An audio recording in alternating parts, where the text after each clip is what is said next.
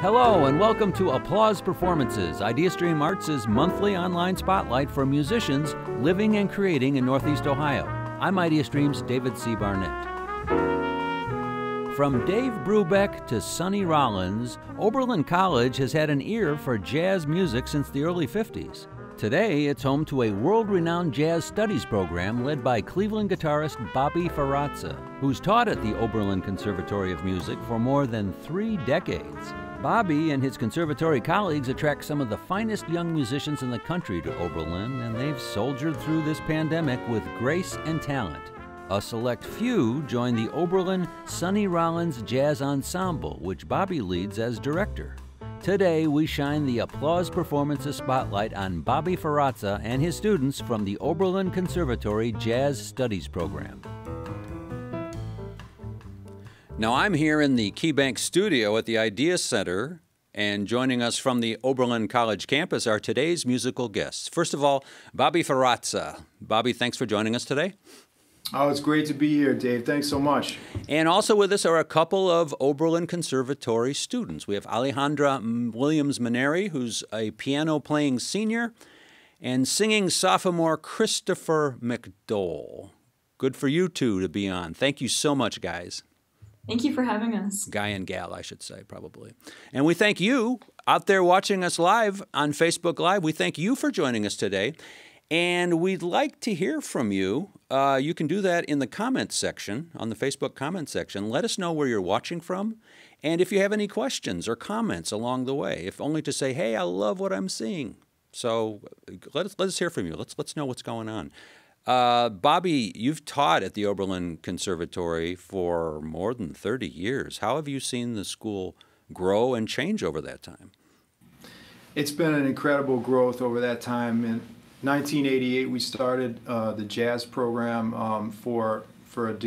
as a degree program. And that's when I started. I was hired by Wendell Logan, and I was proud to be here. And at that time, it was a very, very small program. You can imagine we didn't have any majors, and now we have sometimes upward of 80 majors. So jazz majors, that is. So the program has grown incredibly, and it's also grown in terms of the support for the music here. And it's really just, now we have this new building for the last 10 or 11 years, and it's really an incredible thing. So that's the wide span of these 3 decades. But now let's narrow focus down just to the past year. How challenging has it been teaching and maintaining through this, working through this pandemic? It really has been a big challenge, and I don't think we have enough time to go over all the things that we've had to change in order to actually keep our school running. And I really appreciate the work that the school did, the vision that the school had to create a set of protocols that allowed us to bring students back and have in-person lessons and in-person ensembles that helps us all. And I think that now we're almost through this entire scholastic year, at least the first 2 semesters, and I can finally feel okay about saying that we're going to make it. I'm sure we're going to make it, and I really appreciate all the things that people have done.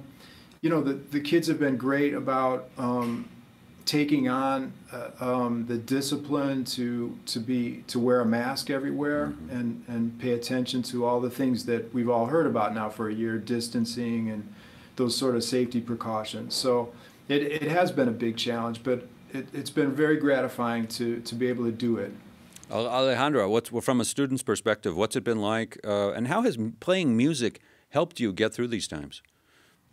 Yeah, that's a great question. I think for me, the main thing about playing music in general is community and connecting with others. And so in this time where we're so much more isolated than we normally are, music, fulfills that even more to an even deeper level.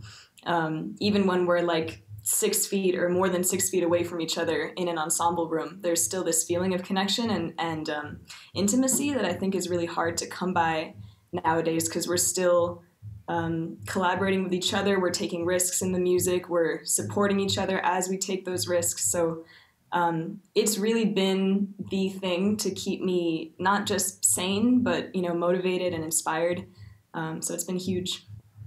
What about for you, Christopher, as a singer? It must be a challenge to find a place to perform or even to rehearse. Yeah, it's been difficult, but Oberlin's made a lot of strides to make that happen. For example, for the Sonny Rollins Ensemble group that I'm in, to rehearse, I have my own isolation booth. So it's a lot like if you're in a recording studio, they have you all by yourself with the door locked, and they have all the wires and everything in there so that people on the outside or the other room could still hear me and we could still make music. So you're kind of connected electronically, at least, and you're so close, but so far. That's weird, isn't it? So they're right on the other side of the glass. Well, we're going to take a look at what that's like for Christopher and Alejandra with a piece of music. It's composed by Bobby. It's performed by Alejandra and Christopher, along with other members of the Oberlin Sonny Rollins Jazz Ensemble. First, Bobby, before we play, tell us about the inspiration for this tune. It's called Mascanti. Mascanti is the word for musician, I believe, in one of the South African languages, of which, forgive me, I don't know which one. There are 11, okay. I believe. And it was a story that my good friend Gilbert in South Africa told me about how when he was a kid he made his own guitar and he started playing. He worked on a farm and his dad thought, oh, now he's going to be one of the Mascanti and not be responsible. And he told a very funny story about it. So always remembered that and had to write a tune with that title. Let's take a listen to it. It's the Oberlin Sonny Rollins Jazz Ensemble with Bobby Ferrazza's Mascanti, today on Applause Performances.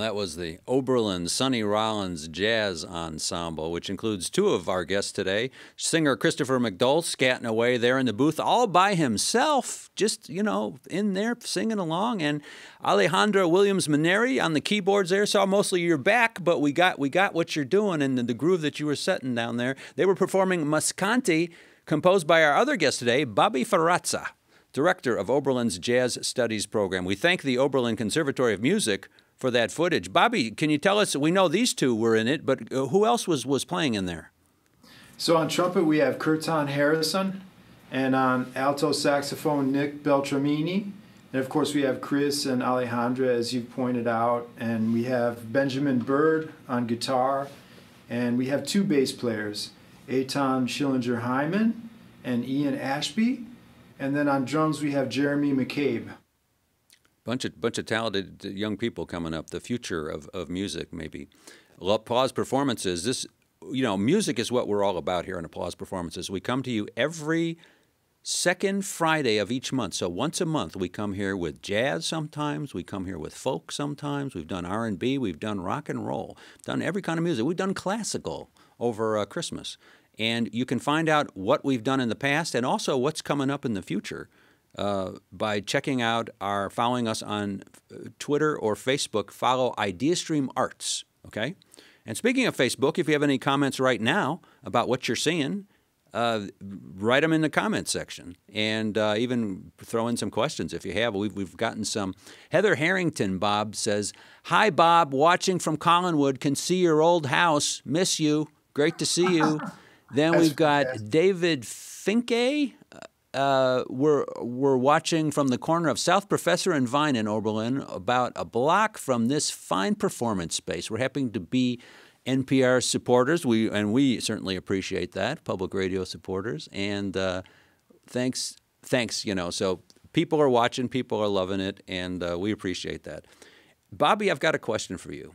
Sonny Rollins, a major name in the jazz world. How did it come to be that he decided to lend his name to the Oberlin Ensemble? It's a pretty long story, but to get right to it, okay. James McBride, who's one of we're proud to have him as an alum, he was very instrumental in pointing out Oberlin to Sonny, first through a friend and then through some direct conversations, and then we started to discuss how we might work together over the course of quite a few months, actually. So it was quite a long process. One of the things that Sonny, I think, was taken with in terms of Oberlin was the fact that Will Marion Cook was an African American that studied here in the 1870s on violin, but he became a composer as well and was one of Duke Ellington's mentors. And Sonny was aware of him and that he studied here. So Oberlin's got a long legacy that I think a lot of folks are aware of. And a lot that people aren't aware of, I'll bet, as well. And you talk about James McBride. He's right up to the minute. He just won earlier this week the Anisfield Wolf Book Award for his new fiction book. So a lot of great stuff going on. Alejandra, I hear you and the rest of the ensemble actually got to meet and speak with Sonny Rollins. What was that like? What left an impression from that meeting for you? Yeah, that was really powerful. I actually, when I was walking away afterwards to my apartment, I was like tearing up because, I don't know, me personally, I've never had the experience of talking to an elder of this music, not to mention someone who's, you know, so influential and so important to the genre. So it was really impactful. And yeah, I mean, I think anyone at that meeting can say that one of the largest takeaways is his philosophy about just be a good person, you know, and if you want to get good at music, be a good person. If you want to change the world, be a good person. It was kind of beautiful. Like, we all asked him these different questions and he gave specific and really wonderful answers. And also to each question, the takeaway was like, just be a good person. You know, he was able to apply that to everything. It was really nice. That's like advice for life, isn't it? Absolutely, yeah. But what about for you, Chris? What was it like to meet and speak to the man himself? It was pretty amazing, you know. With our music in particular, It's kind of like having Bach call you on the cell phone. Wow, And you yeah. questions like that. I thought it was really phenomenal that one of the masters of the music, a great American composer, a great just musical mind and master of the music. Bobby, I think, though many people know of the Oberlin Conservatory, they may not know about the kind of the mission that you guys have. And COVID this year has made it much harder to fulfill that mission. Talk about the mission and how COVID has made things difficult. You're referring to the mission of our group, the Sonny Rollins group, or the conservatory writ large, so to speak? The ensemble, I would say specifically. Yeah, the idea behind the ensemble was always to get across to, this was something that Sonny Rollins was very intent on, is just to get across as our students here, Chris and Alejandra, have pointed out, that Sonny wanted them to know that through his life, the most important thing that he wanted to get across to young musicians was this idea of helping others. So through helping others, we become stronger and better musicians even. And so through that, we constructed ways to engage in community service with the group. And we've done that now. This is the third year of the group. And we've done that with all of our groups in the past. And this year, you're exactly right. We're not able to go and face-to-face do community service. So that's impacted what we've been traditionally able to do. But Sonny talked to the students, and I think that the students were, as they've mentioned here, they were very much impacted by that. So even just hearing his words, saying those things, I think that they know what they should do. We heard from somebody who's from Oberlin. Kathy Hazelton talks about living in South Euclid for 20 years and now a person at Kendall at Oberlin and enjoying the performance, looking forward to returning to in-person concerts. And as I imagine we all are at this point. Let's keep the music going. Let's get to another performance by the ensemble. Tell us about this song. It's called Miles Ahead, and it's by one of the other students in the ensemble. Bobby, tell us more. Yeah, this is Kurtan Harrison's great piece, and he's a jazz composition major. And I hope I'm not misstating this, but I think he's maybe a double major, trumpet and jazz composition, and he wrote this piece, and we were all happy to play it. This is the Oberlin Sonny Rollins Jazz Ensemble with Miles Away by Kurtan Harrison. Let's take a listen.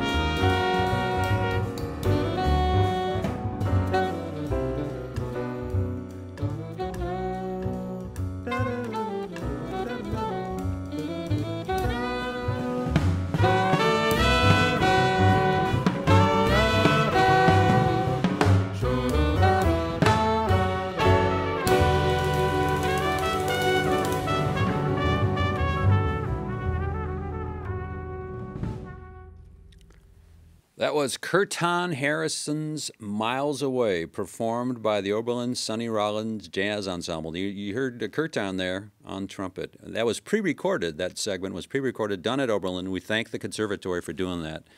I'm IdeaStream's David C. Barnett, and I'm here with two members of that student ensemble, two of the people that you saw playing away there, Alejandra Williams-Maneri and Christopher McDole. Also with us is the director of Oberlin's Conservatory Jazz Studies Program, Bobby Ferrazza. Bobby, let's go a little bit back into the past. You said that jazz was a mystery to you when you were just getting started. How has it now become a part of your life? So take us back then. Why was it a mystery, and then how did it become really important to you? Well, I said mystery. I think that was describing my first lesson with Bill Durango, who was... Bill, okay. Yeah, was obviously a jazz legend, not just in Cleveland, but it's funny because, you know, one of the first conversations I ever had with Sonny Rollins, he asked me about Bill Durango, and he knew of Bill. He was older than Sonny, and so he was quite a legend. And I went over, I called up Bill one day. I was 15 years old, I think, or maybe 16. Just started playing guitar, and I called him up, and he answered the phone. And yes. I said, "Can I take a lesson?" And he said, "Yeah, come over." And went over his house, and he played Miles Davis for me on a recording. All the lessons were in his basement, and I had been listening to a lot of blues music, and that led me to jazz. And when I first heard Miles Davis playing with Coltrane, I didn't understand that music. It was on a whole nother level. And so that's why I said mystery. You know, I was 16 years old, and that music was very new to me. So I was absolutely fascinated, and I studied with Bill for a number of years, and then since then it's been my life. It's been my life's work. There's no question. Alejandro, you talk about, you know, legends. Speaking to an elder, Bill Durango is epic. He was epic. You know, he goes all the way back to the originators, way back in the bebop era and stuff, and out of the 40s. And he was very cool. He was one of my first musician interviews at the time. So amazing person. Now, from your case, Alejandra, your parents were instrumental in getting you into playing piano. How did you make your way to jazz from there? Yeah, so I kind of give this one to my dad because he grew up listening to jazz and, you know, took jazz saxophone lessons and always had a love for the music. And at the time, I was like in third grade, and at that age, kind of reluctant to try new things and go out of my comfort zone. So he had to convince me a little bit. And I was taking classical lessons at the time. And being right-handed, the left hand in classical music always just gave me a lot of trouble, like getting the dexterity going for the single-noted lines, and, you know, the being able to play quickly. And so that was always like frustrating to me. And so my dad was like, "Well, Alejandra, you know, when you play jazz, you don't have to do that in your left hand because you're playing chords," which is like a generalization, of course. But I thought to myself, great, if I don't have to struggle with that it's stuff, easier. Yeah, sign me up. But yeah, and then I started studying with this wonderful teacher named Dick Odgren, who's based in Auburn, Massachusetts. And I studied with him through high school. Really, really fantastic teacher. So that started it for me. And I think the other part of it was going to jazz camp when I was younger. I went to the Litchfield Jazz Camp in Connecticut. And that was the first time I ever played music with other people and ever played improvised music with other people. That's kind of what sold it for me, that experience. Christopher, what about for you? I understand it was a movie that you saw as a kid that it kind of got you into playing music. Tell us that story. Yeah, I got you. So it was about fourth grade, I think. Disney just came out with The Princess and the Frog. Okay. And we know in that movie there's a whole bunch of jazz music because they're set in New Orleans, and there's a trumpet playing alligator. So that got me interested in picking up music. So I started playing the trumpet in sixth grade. From there, I learned to play more and more instruments. And your singing career almost became as part of an accident? What was that? Yeah, it's a happy accident. Okay. So I was playing in the pit orchestra as a percussionist for one of the plays we were doing at my high school, Osceola County School for the Arts. we were playing Into the Woods. One of the actors that day, they felt sick, so they didn't show up to the rehearsal. So being me, I knew the music already. I tried to know it better than the actors. Good. So I asked the MD or the music director, could I just try singing one of the tunes? And then he said, yeah, go ahead. I started singing. People were nodding their heads. They started enjoying it. And then the jazz director walked through the hall, and then he's with one of the two of the top students in the jazz program. They hear me and they go, just looking at each other, turning their head. And then they ask, hey, will you sing in the jazz band with us? Yeah. So that's how it happened. Talking about the influence of teachers and that sort of thing, a young lady named Evelyn Wright has written in, and she says, under the tutelage of Bobby, I know the students are in good hands. Play on, she says. Bobby, let's turn the focus onto you right now. We've heard these two folks playing, but let's hear from you. You have something that you can play for us live. Tell us a story behind it. Oh, this is a tune that I wrote probably about 12 years ago, and it's something that we recorded on a record with the jazz faculty, the Oberlin jazz faculty. It's called Beauty Surrounds Us. Beauty Surrounds Us. And I just want to say, shout out to Evelyn, who's my sister.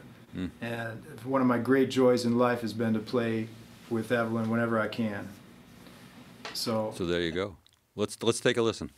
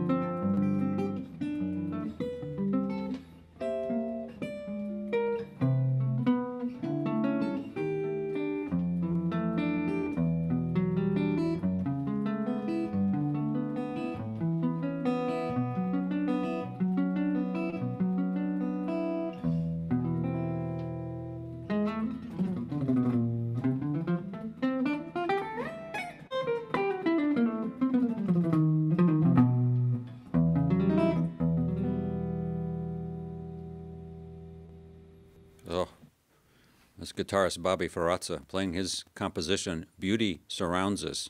Emphasis on beauty. Beautifully done there, Bobby. We heard it live here on Applause Performances. Recently, bringing this way up to date, earlier this week, the governor announced that outdoor performances are now possible. Are there any plans for the Sonny Rollins ensemble to play outside somewhere? Yes, I'm sure that we'll play outside in the next couple of weeks, although students don't know it yet. But yes. You heard it here first. Yeah, we will. We've got a note from one of your colleagues, Carl Offen, and he's doing it. Let me see if I don't butcher this. En hora buena ale, something like that. Did I get that right? There's the message. There's a message from Carl. We thank you. College advisor. There you go. We thank you all for joining us today. Thank you, Bobby. Thank you, Alejandra and Christopher, for being part of our live webcast today. Thank you guys so much for playing and being here and talking. Thank you so much. It's a pleasure to be here. We're so happy to put a little spotlight on the Sonny group. I love it. Absolutely. We all, and we love you being here. Our guests have been Bobby Ferrazza, Director of Jazz Studies Program at the Oberlin Conservatory of Music, and his students, Alejandra Williams-Maneri and Christopher McDole. We thank our friends at the Oberlin Conservatory of Music, Kathy Strauss, Paul Akis, Andrew Tripp, and Jacob Strauss. And may I say that over my shoulder here is a piano from courtesy of the conservatory. They just have it for us to use whenever we have live musicians playing, which we hope to do sometime in the near future. So we thanks for that, and we thank our Idea Stream team here, Jean-Marie Papoy and Al Dahlhausen, Joe Sheppa, Kevin Anderson, and Mike Vendelin. Carrie Wise is managing producer of Arts and Culture, and Applause Performances is produced by David Diorio. Join us next month, Friday, May 14th, live at noon, as we welcome a different sort of jazzist, Brazilian musician Moises Borges with drummer, percussionist Dylan Moffett. I'm IdeaStream's David C. Barnett, thanking you for joining us today. We'll catch you next month on Applause Performances.